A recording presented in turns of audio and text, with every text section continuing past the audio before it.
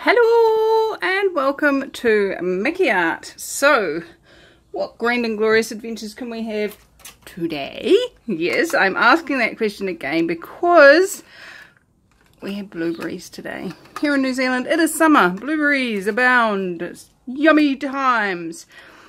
And those of you that have been following me know that I love using the holes in these containers to pour paint through to create amazing, interesting, intricate, fun, funky, bizarre results that, you know, sometimes we can get them from a strainer, but not everyone has a strainer that has holes that would be fun. And why not try different holes? Like these ones, you've got 3 on each side. This one, you've only got 3, 3, 2 and 2. So you could try different options. Now, I'm going to go with this one, and there's a good reason for it. It's a paint saving reason. If I hold these on the side like that, maybe, yes, you can see that the holes are in a hollow on this one. So the paint will run down into them. Whereas this one, the holes are slightly up on the side. And then there's a hollow down here that the paint could pull into. So I don't want to waste paint. I like using every scrap of paint. So we're going to go with this one. And see what magic we can create with that. The other thing that I would like to do is just lift it up off the ground a little bit. Just so that it doesn't affect the way it sits, if that makes sense. So to that end, I have got one of my trusty paint pots. And I'm just going to sit that on there. It's going to give it a little bit of elevation to create interesting designs. It's going to create a circle in the middle that can, when I lift that up, the puddle can flow into it, hopefully. And let's have a go. Now some people, there's different ways of doing this, guys, and you can play in whatever way you like. You could layer a cup up as if you're going to do a ring pour and just pour that. I'm personally going to do it so that I just am pouring each individual colour round and round and round. So what colours are we using? I have got my favourite crimson red, which is from Reno Art. I have violet purple. I don't know if you can capture that colour. We have ultramarine blue. We have turquoise blue. And I had a small amount of silver and a small amount of iridescent medium left, so I've mixed those two together to create a different silver, really, is what it is. I'm not going to put any white in. I'm just going to put, I'm going to use this as my white. So what's going to get created, who knows, but that's the fun of it. So I'm just going to start with some purple and just pouring around all the holes, and let's see if I can just create little drops. So as you can imagine, it's going to create little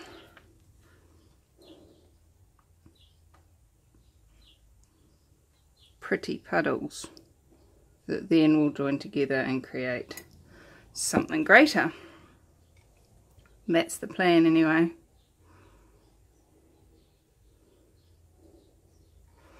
Let's see if it works. Now I do recommend when you do this that you start at different points on the hole maker when you come back round, like that first blob that comes out can be bigger than the rest, and then when you come back round you can get double fits through the same hole. So if you start doing it with you know, starting at different points as you go, it can create a totally different look and hopefully even it out a little bit with your paint quantities.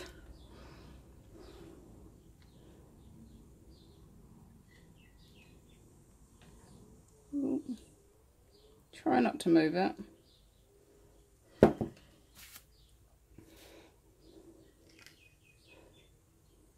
Oh, I can see a lump. Let's fish that out. If you see lumps, it is a good idea to get rid of them as soon as you see them, because you may not see them in the end painting. They may be thinner than the thickness of your paint, and in doing so you end up with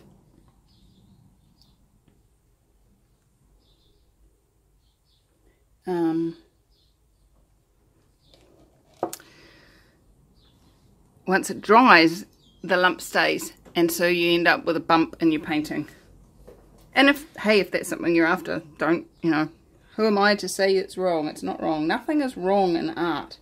Anybody that tells you that you're not doing art, that you're wrong, that anything like that, just say, interesting point of view. You have that point of view in your head, not necessarily out loud. It can create arguments and negativity in your world, but interesting point of view. They have that point of view. What magic can I create today? How much fun can I have today? What else is possible that I haven't imagined?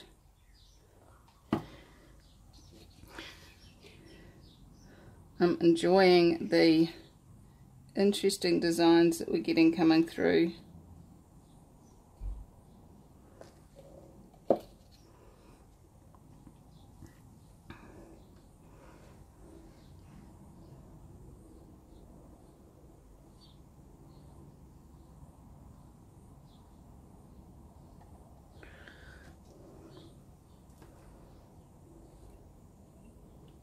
I'm not sure if you guys can see them very well. Maybe I should zoom in a little bit for you.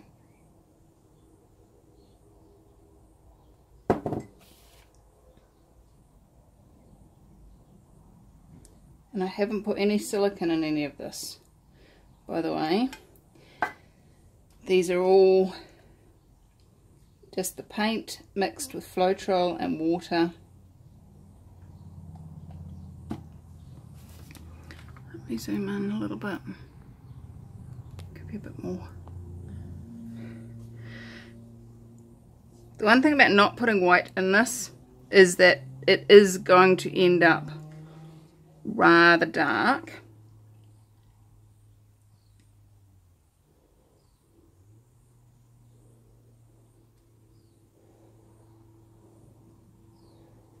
Just looking at the amount of paint we have there, I'm wondering,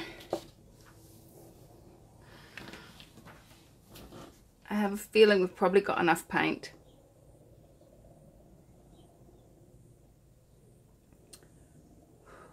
Gosh, it's warm today. So,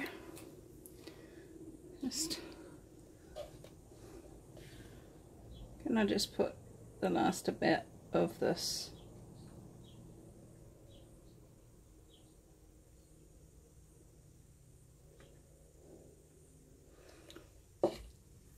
and then do a little bit of scraping into the holes, just to, again, as I said at the beginning, avoid paint wastage and speed this process up a little bit. You don't want to mix too much, just move the paint towards each of the holes.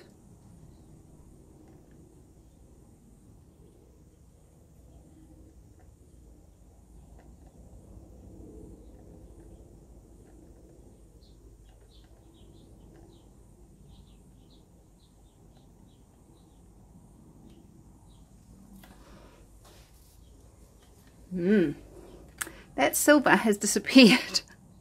Let me take this away. The silver seems to have shrunk. Just down inside.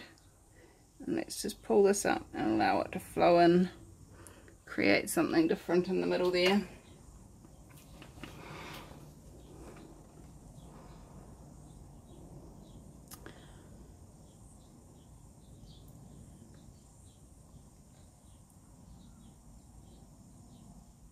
So I really like it. I'm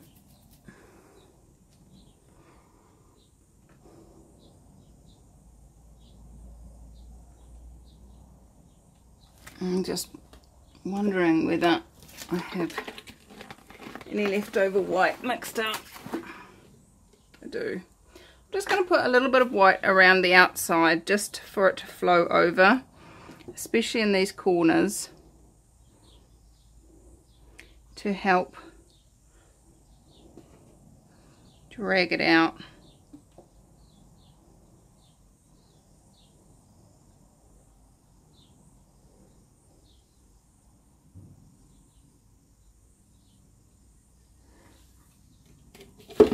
Because where there is paint for it to flow over, it will run with more smoothly.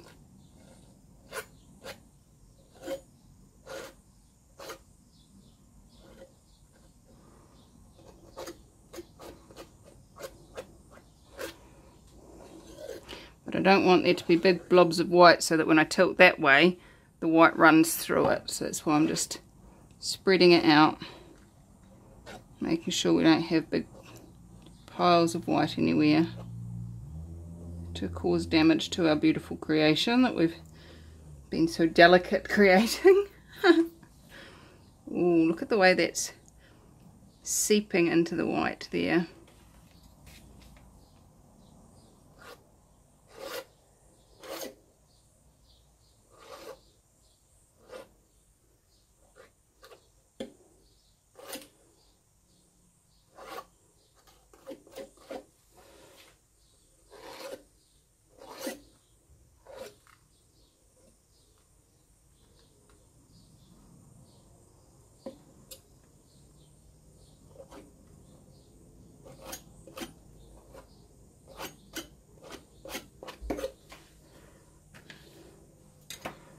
Alright, are we ready to tilt?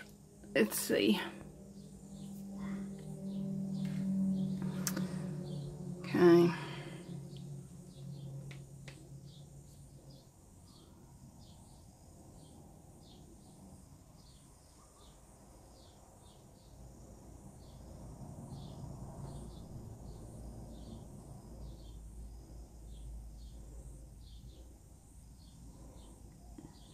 I'd quite like to keep it relatively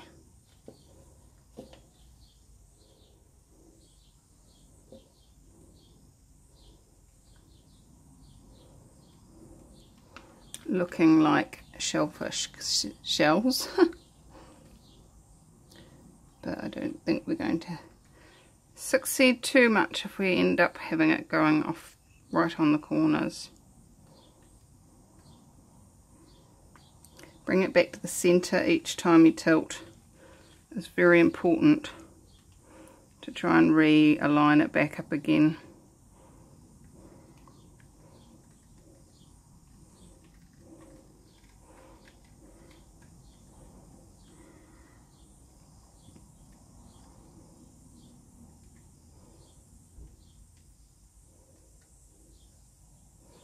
But as I'm stretching it, we're starting to see a little bit more of that silver coming through, which is exciting.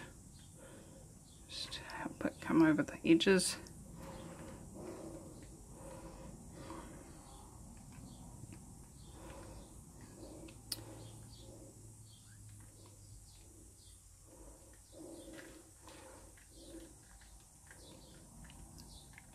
So we're starting to get that wobbly look.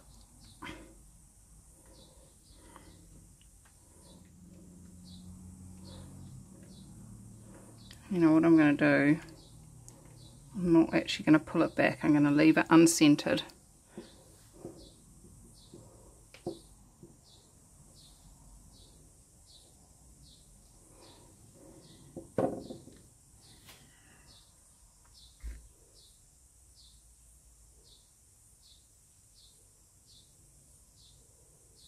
Fixing up the corners, making sure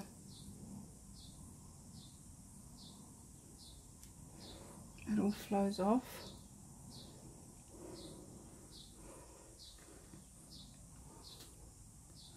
I like that. Unscented.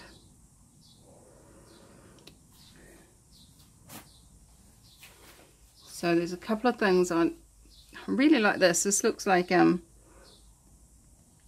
love heart, like piece of vine or something. Let me see, it's got a little, it's made itself a little love heart in the middle there, and then it's got this little vine coming out of it. That's really cool. I've just noticed that in here we have a lump, and we don't want a lump, love. Can't have lumps, you know.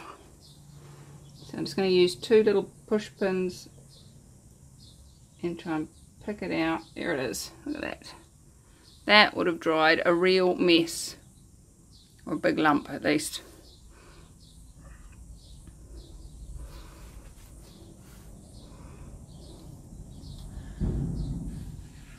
Zoomed in like that, it looks quite bright and vibrant. It doesn't look, it's not quite that bright and vibrant in real life, but I'm hoping it will keep some of its vibrancy in the dry. Got some of the silver showing through and giving a bit of brightness as well, which is awesome.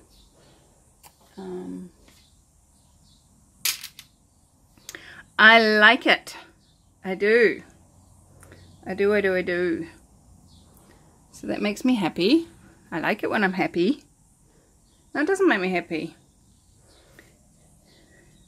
It unlocks my willingness to see how happy I am normally, if I let myself be. Funny. Anyway, I'm going to put this aside. There is quite a bit of paint on the ground, so I'm going to see if I can create something magical with that. So give me 2 secs while I tidy up a little bit, and I'll be right back, and we can play with that stuff under there, and then we'll leave it to dry, and I'll be back at the end of the video to show you the dry result. So coming back in a moment. Okay, so we're back, and for this next bit we're going to require some cardboard, and we're going to require a spatula-y, scrapey, flat bladey type thing, and I've got plastic down on top of my paper for this, so it's making it very easy just to scrape that onto there. Look how runny this paint is. Who poured this paint? Who mixed this paint? This paint, guys, has been mixed up in my little containers for several months, and it is totally fine to use. So if you're planning on doing a bit of painting and you want to save yourself time in the long term, you can just do what I do and mix up a whole tube of paint at a time. And what that does, well, what I found that does is means that you've got paint ready to go whenever you want to paint, and all of a sudden it's like, I'm going to paint, and you pull them out, unscrew the lid, you're good to go. So this is a bit boring, it's a bit dark, and it needs a little something. So I'm going to just pop a tiny touch of white, and this is my house white, this is not the tube paint white, and I'm just gonna do a bit of a smear there, pick some of that up and go through there and through there, and even just a little bit of a play. Just have a play. Play! Play! Like the dog and under the hedge, over the hedge, whatever it's called. It's still not great, okay? This is a play in progress. So the next thing I'm going to do is I'm going to grab some silicone and just put a little bit of silicone on my finger and start flicking. It's only tiny, tiny, tiny, tiny little microns of silicone that are actually being flicked off my finger, because I didn't even put a whole drip of silicone on my hand, on my finger. Like literally it's shiny, but when you flick, those tiny microns come off and can give you some cells.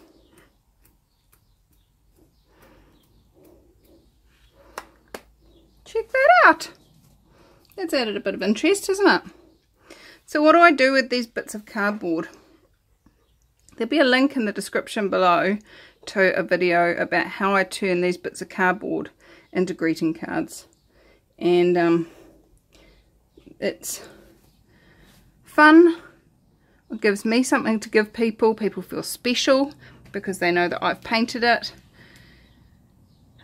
And hey, you know, I even sell some of them at the markets and stuff. So if that would be fun for you, perhaps you want to give that a go.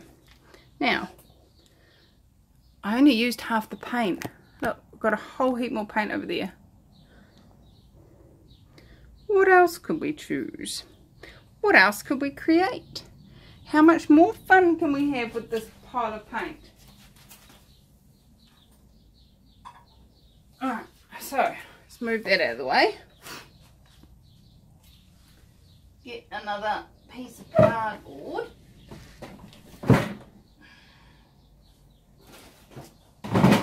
Ooh. We're going to have to start eating cereal again.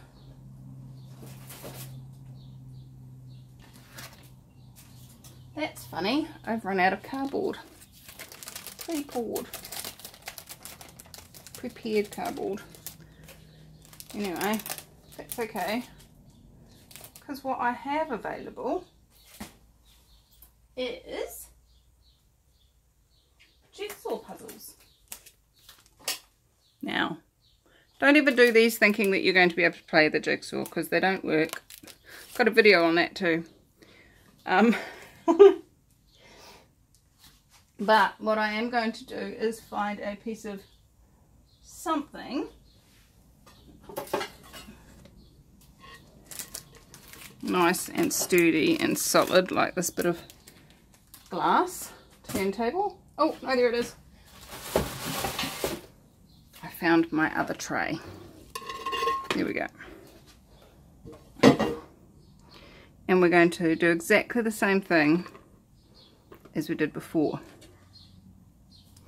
and scrape this paint onto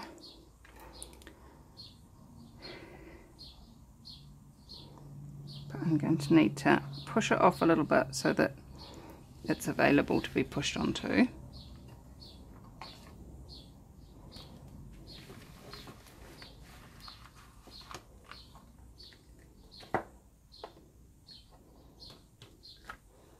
Bring that around and push. There we go.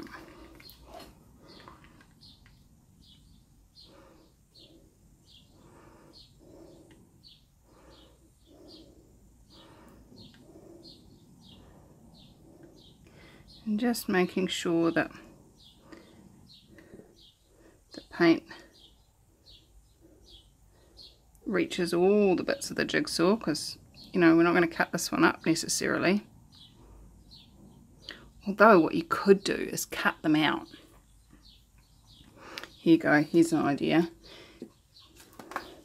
You won't be able to use them as a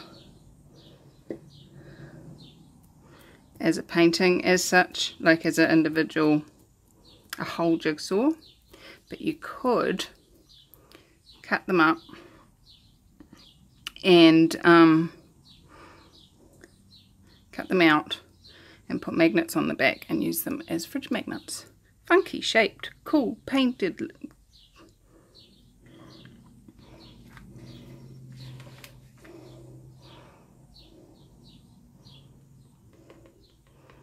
Just picking a bit more paint up off the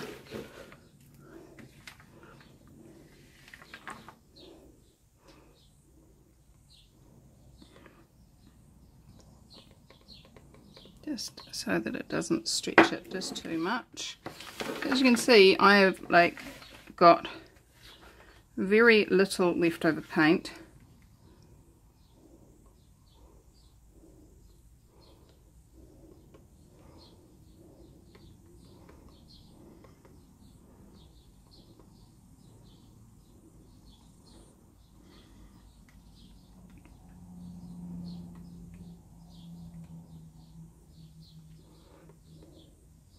And the cool thing about that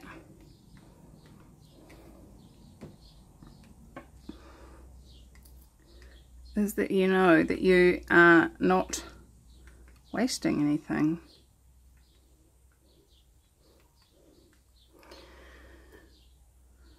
Not quite as attractive as I would have liked it, but then I didn't have quite enough paint on there, but that's okay.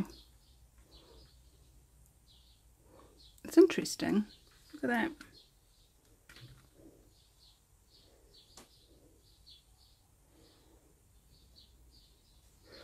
So we'll leave that to dry, and we will see what we can make of it in 3, 2, 1. Alright, we are forward in time. We have leapt through the seconds, minutes, hours, days of time to discover what this looks like dry. So it's a little bit more turquoise than what I'm seeing on my camera, but that may change depending on what screen you are looking at it on.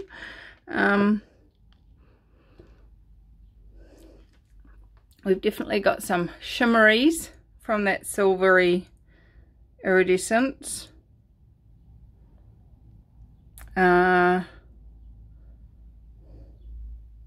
What else is going on in here, guys? It's busy and yet it's tranquil. It's intense yet it's space. I'm just really liking it. Not sure. Oh my goodness me. Wow. Who else sees that? Crikey. What did I just see? Wow, that little heart-shaped vine leaf that I pointed out is in the cleavage of the lady who's got a shawly type thing around her shoulders, and she's got this really long neck, and you guys let me know, do you think her head is this piece here tilted over, or this piece here, or does she not have a neck at all? But she's got such a vibrancy about her. The red, it's, oh, definitely hang it this way. I would anyway. Let me know, do you see what I see? Do you see what I see? Or do you see something else? Do you see something completely different? I'm liking it. I'm not excited about these little dots over here, and I probably will consider painting them out. But consider is the operative word. I'm not sure if I will. But I do love the lady. I do, and it just Yummy! Do you see her? Do you? Just like the shadow on her neck, and I like it. What do you see? Oh, that actually could be, when I put my finger in there, it changes the, up in here, there's kind of like a chin and a nose, an eye indentation, and then a forehead, but it doesn't really fit on the body. Oh, there's so many stories you could tell with this piece. Oh, you know, I always used to hate abstract art because they would have, in all the galleries I went to, they'd have abstract art and then they would have this description next to it, and I could never ever see what on earth they were talking about. And so if you can't see this, I get it. And I'm actually really quite inspired about all the different stories that you could write about this particular piece and what it signifies. And it would all be totally made up. It would totally not be anything that I created the piece to say. It would just be a story made up that was inspired by looking at it. And it makes me wonder how many of those descriptions that you see on gallery walls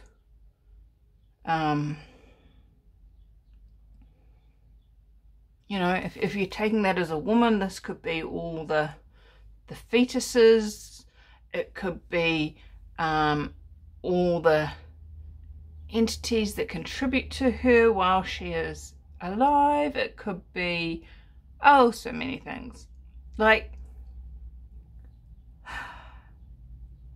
I found it funny. Oh, so funny. And yet, is it those stories that people tell that sell their art?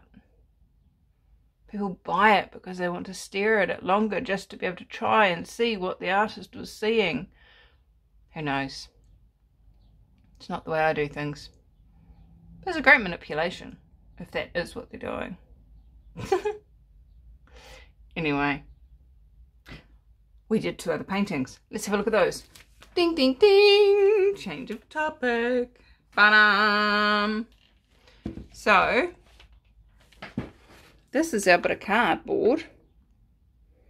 Now, because it was the front, let's see, yep, the front and the ingredients panel on the side, there is a line through here that from where the cardboard bent, but it's alright. There's some lovely pieces in here that will make great greeting cards, which is what I do with these cards. Check the link in the description below to see how I do that. So yep, there's definitely pieces I can use out of there. That's awesome. And then there is a jigsaw puzzle, which